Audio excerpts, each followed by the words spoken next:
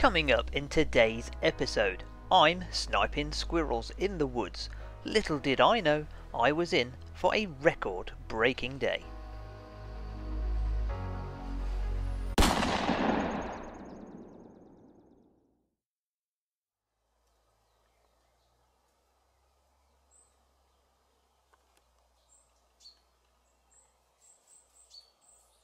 A few days prior to shooting the squirrel feeder, and I've come for a recce mission, and I brought my rifle with me just to make sure that it's sighted in at the right distance. For those people that can't wait, the squirrel action starts at 3:50 in this video.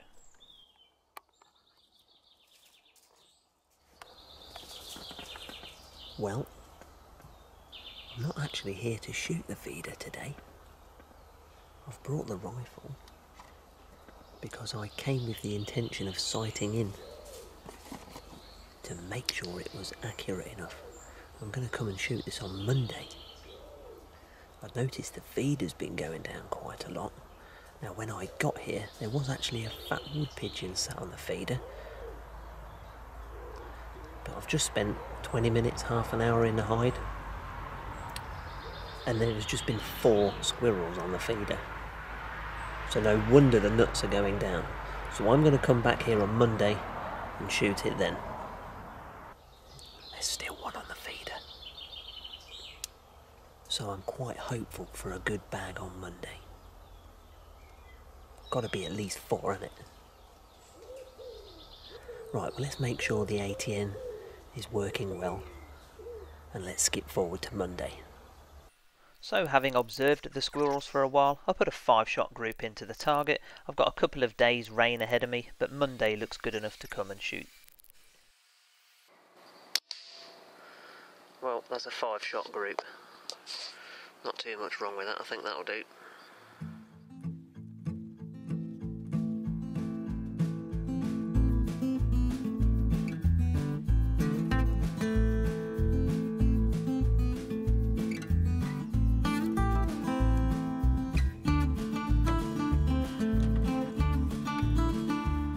With the hide having been in place for over a year, all I usually have to take is my chair and my gun.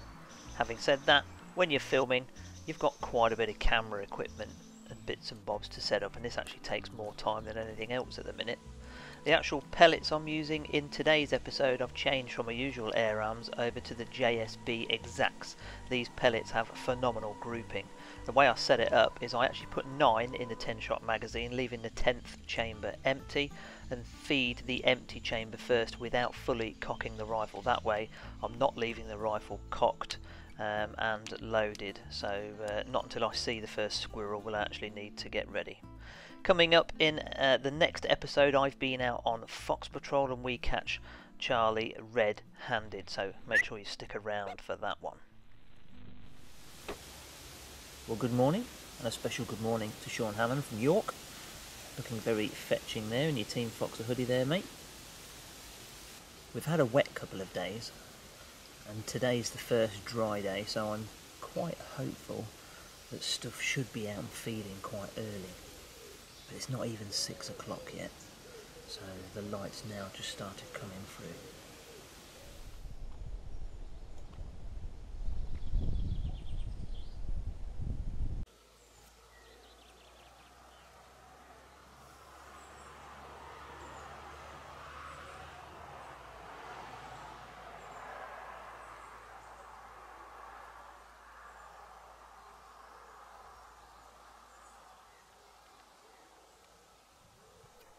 Once I'd got everything set up and in position, it was less than 10 minutes before the first inquisitive little squirrel came down to the feeder. He spent a few minutes milling around and thinking it over before he actually settled to feed. I guess the introduction of a new camera staring down on him put him off at first, but it seemingly did the trick, and this squirrel soon settles to start his morning breakfast.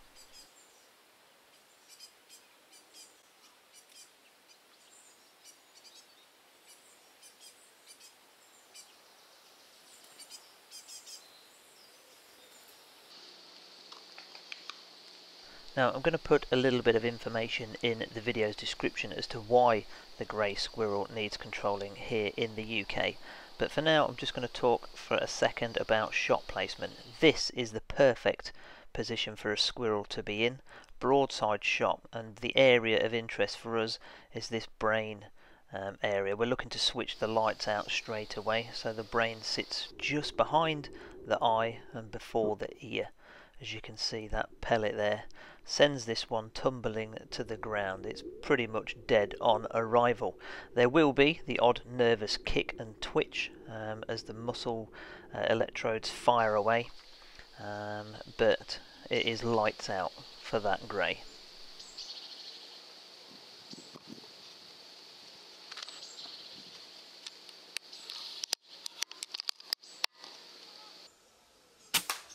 As you could probably hear there, the rifle itself is silent. The biggest noise is actually the pellet cracking the skull.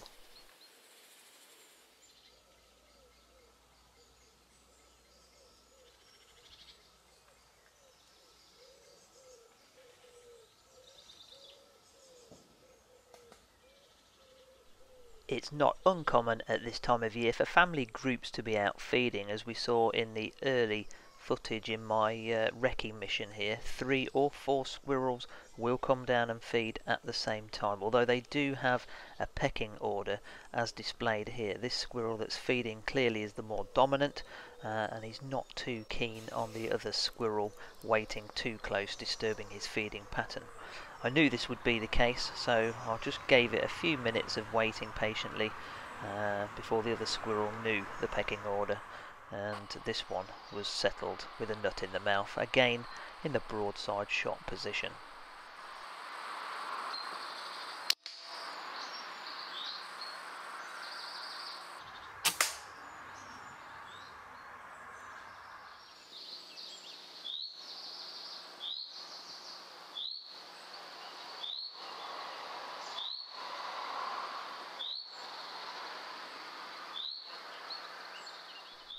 Squirrel number 3 there actually dropped his nut while feeding, and rather than come down and take another one straight away, I guess the 2 bodies on the floor below were putting him off slightly. I used the Pulsar Accolade Thermal to keep track on it. With the foliage being quite thick at the minute, it's quite difficult to see, and whilst I was watching that one, another one had come from the forest floor up to the feeder and settled straight in to feed. However, this one actually facing away from me proved a little bit trickier, so I'm having to judge the shot placement here from just over the shoulder.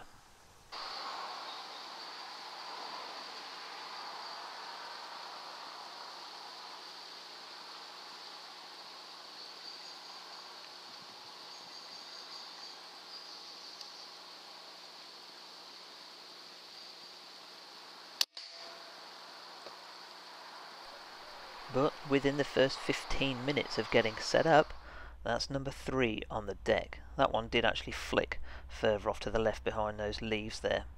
Squirrel number 4 is actually still up the tree, and you can see it very clearly here through the thermal, and as he makes his way down the tree and stops in that V there for just a second or two, he actually leaves a thermal signature on the tree, which is pretty cool.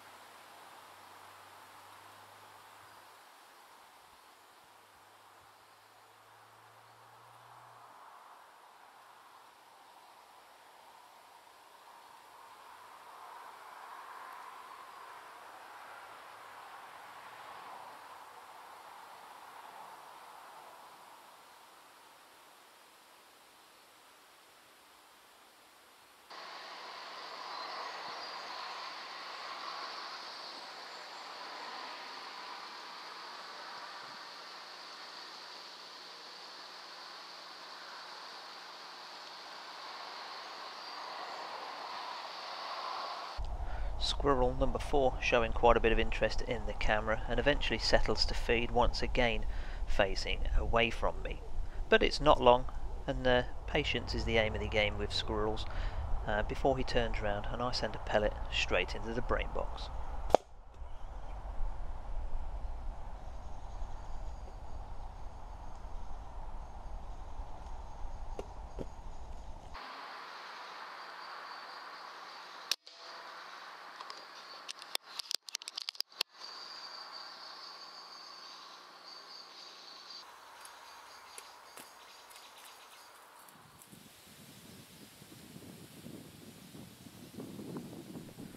As a gentle gust of wind passes through the woods, things in the hide are quite comfortable as a nest-robbing, nut-stealing jay comes down to rob a few nuts and quickly go away. These are also big problem birds here in the UK, but this one lives to fight another day. Well, that was a bit of a bonus. We didn't have to wait very long at all for squirrels number 3 and number 4. I'm sure there's 1 or 2 more here though, so I'm going to hold out for a bit longer and see if we can't nab those as well. But right now, it's time for a brew.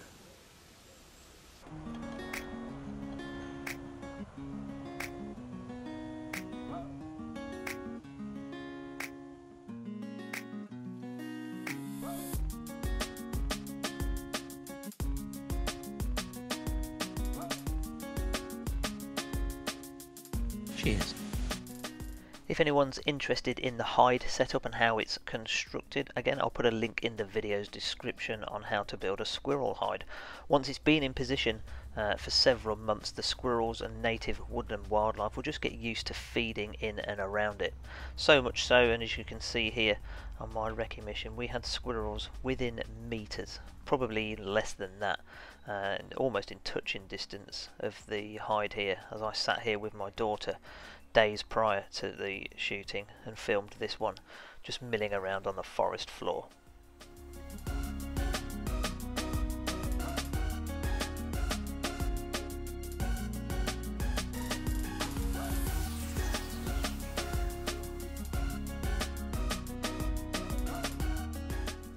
Now the last time I shot I had several squirrels that got very wary and skittish because of the dead ones on the floor, so I made a point during this session to go out when it was convenient and pick up every shot squirrel that I had.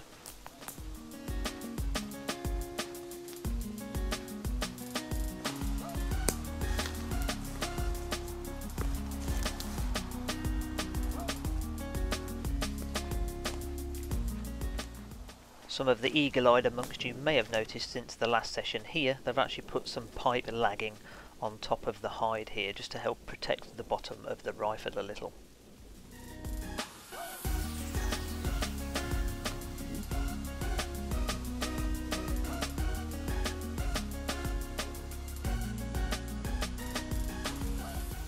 As I just get settled back in the hide, arriving there within seconds, I start to notice a squirrel coming in from the left of the tree, although I hadn't cocked the rifle, so I very gingerly had to cock it before settling in to take this shot.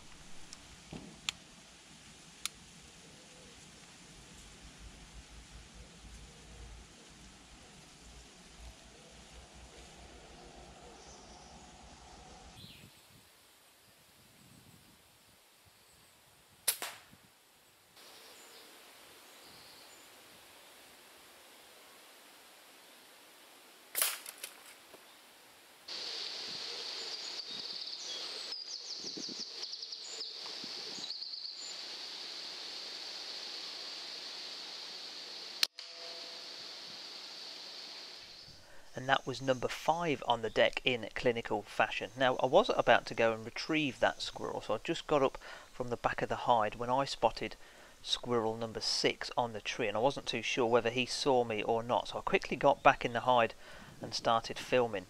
Now what you'll notice here with this squirrel is the constant flicking of the tail, so it's clearly agitated. So it was at this point I decided that it probably had seen me. Now this squirrel went up and down the tree, and it actually took 7 minutes, so I've edited this clip down quite considerably, but it kept going up, coming down, shifting position. He did come down once more, and made the fatal mistake of staying in the static position for a little too long. So I broke my usual routine and actually took this squirrel on one of the supporting branches.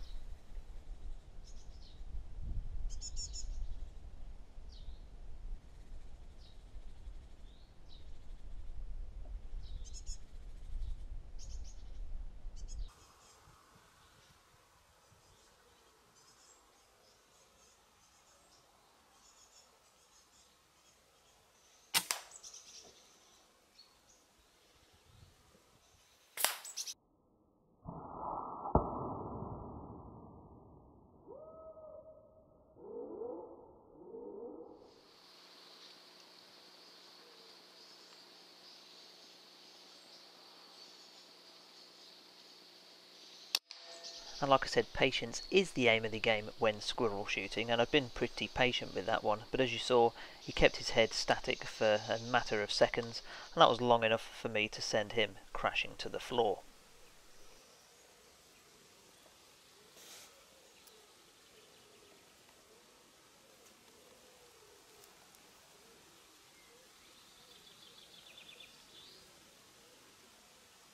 Now this squirrel here is the only one of the day that I didn't catch perfectly cleanly with the first shot, as you'll see. It did die, but it needed a follow-up shot. How many is that now? 7, 7, 7, 7, 7, 7, 7, 7. No, I can't. What? 7, 7, 7. No, do it again. 7, 7, 7, 7. One more. No, you don't need it again, Marjorie. It was 7. So here's the overhead cam shot of the squirrel just now. So as you can see, it wasn't clean. It was actually through the neck, but I gave it a follow-up shot as soon as I could, just a matter of seconds later. Here it is from my view.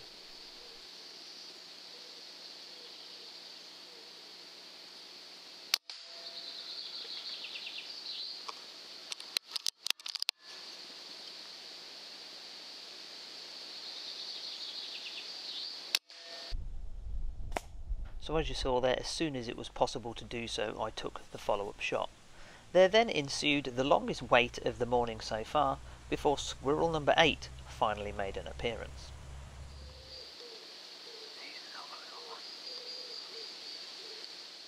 And squirrel number 8 has brought a little youngster along with him.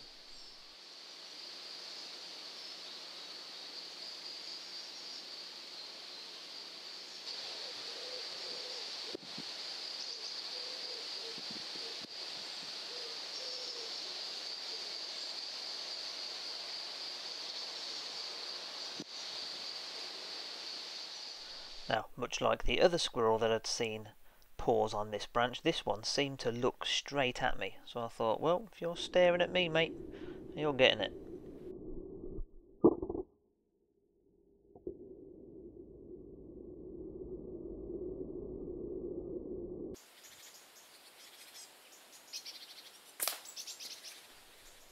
I certainly noticed that that other squirrel didn't hang around long at all. He soon went round the back of the tree. Just look in this next clip at just how fast this squirrel makes it from the floor round to the rear of the tree.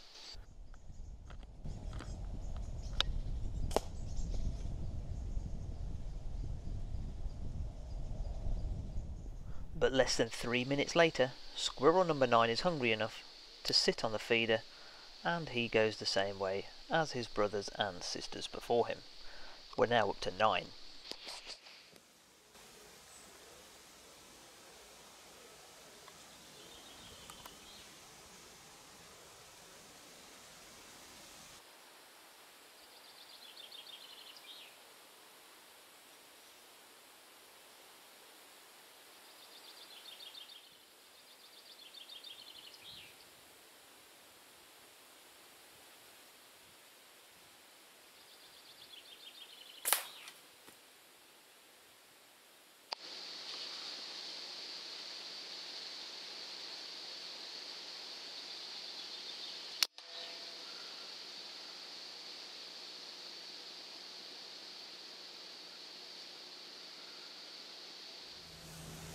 Well, we've done it. We've reached double digits on the squirrels. 10 squirrels. And it's not even 8:30 in the morning. Really goes to show that the early bird really does catch the worm.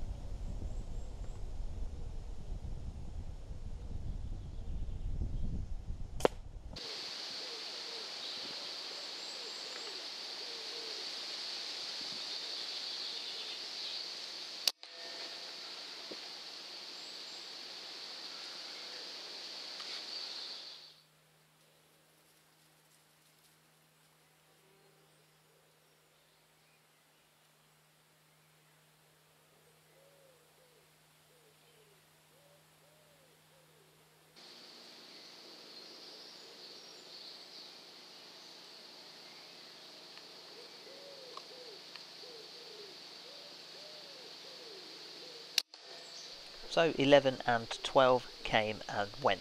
I texted the keeper to tell him I had a cracking morning and would he like to come and collect them, because he feeds them to his ravens and other birds of prey.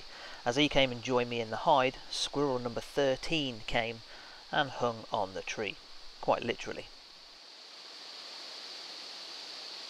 He's only a young'un. Don't you shoot him on the tree like that. Well, I might have to. By far the most dramatic and graphic shot of the day, as you can see here.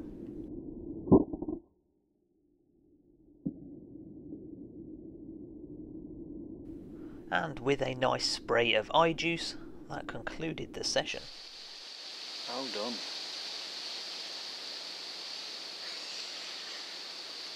Well, we're packing up for the day now.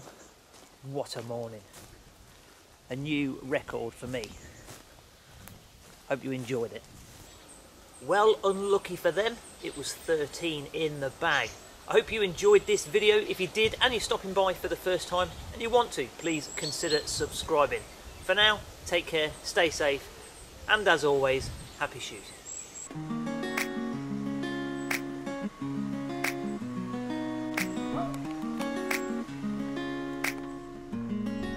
Well, I've just finished on the one feeder. Come to check this one. Looks like we're going to have another video on our hands.